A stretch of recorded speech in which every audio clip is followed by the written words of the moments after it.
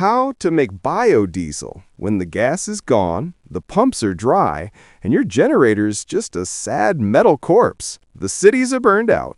The last tanker truck got hijacked by raiders, and you still need fuel for your heater, your radio, or maybe your get-the-hell-out-of-here mobile. No worries, we're cooking up biodiesel. Literally cooking. Start by hunting down old cooking oil from diners, cans, or that rancid jug in the back of a ruined Walmart. Strain it through a sock. Don't ask whose sock. You don't want to know. Now, grab some lye. Drain cleaner? Perfect. Mix it with alcohol. Rubbing, wood, or that sketchy moonshine some guy traded you for your last battery. That's your chemical cocktail. Stir it like a witch in a bunker. It'll split.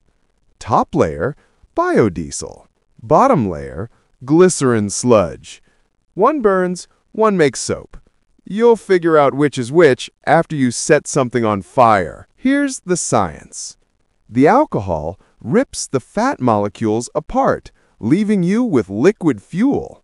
Don't drink it, don't sniff it, unless you want new mutations. Pour the top layer in your engine, crank it, and if it coughs, congrats! If it roars, even better. The world's still dead, but at least your ride isn't.